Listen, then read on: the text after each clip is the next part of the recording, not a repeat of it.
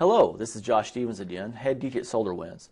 Today we're going to talk a little bit about how to monitor network traffic, and specifically, as you've implemented QoS or quality of service on the network, how to leverage technology like NetFlow to be sure that you've made the right types of changes and prioritize the right types of traffic and not deprioritize other types of traffic to the extent that you're causing user application issues. Now, as you're aware, Orion Network Performance Monitor, or Orion NPM, provides a lot of visibility into the network, specifically around fault and performance management, and of course some of the key performance management metrics are on bandwidth utilization and bandwidth usage on your core router links and even switch ports and VLANs and uplinks. But one of the key differentiators of NetFlow is that it actually shows you who is using that traffic and what they're doing with it. So NetFlow tells you not only how much traffic is present, but again, which users are generating the traffic, what applications they're using, what protocols, on what port numbers, and where they're going, whether it's to an application server or a website like YouTube. It gives you those details.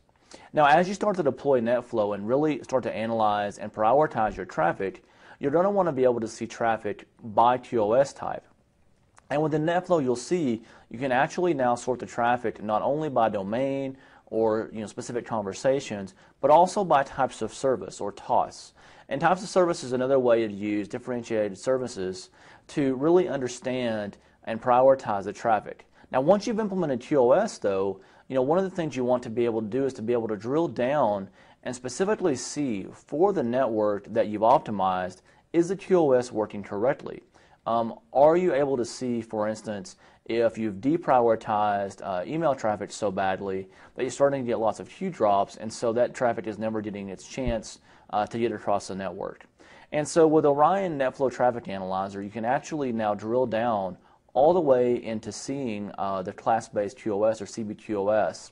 And let me just show you that now. I'm going to go ahead and click on the NetFlow Traffic Analysis tab here. And I'm going to drill down on one of the interfaces here on this network. Now, not only will I see the top fives by applications and protocols and endpoints, I can actually now go down and see specifically for each QoS type, each post-policy and pre-policy class map, how the traffic is flowing and how it changes as it goes through my router and has QoS policies applied to it. I can also then track drops on a per queue level to really understand if the QoS I've implemented is working in the way I intended. Now, when you team this with the ability that's inherent within NetFlow to see traffic by quality of service or type of service, then you really start to understand that what you have here is a very good and detailed view of both how the traffic is performing normally and how your QoS settings have modified the traffic, and whether or not you're causing actually more harm than good, and which will allow you to, of course, tweak those QoS settings and to make really the most efficient network performance you can from the bandwidth you have available. So in a nutshell, again, that's the new version of the Orion NetFlow Traffic Analyzer, and specifically we've wrapped up both QoS monitoring in terms of native NetFlow, and also some new features around CBQoS, and showing you how you can actually verify that the QoS that you're using is performing correctly across the network, and to be able to watch for those drops on the network. Thanks a lot, and remember, you can always download a copy of the Orion NetFlow Traffic Analyzer and Orion from SolarWinds.com. Give it a try for yourself and let us know what you think.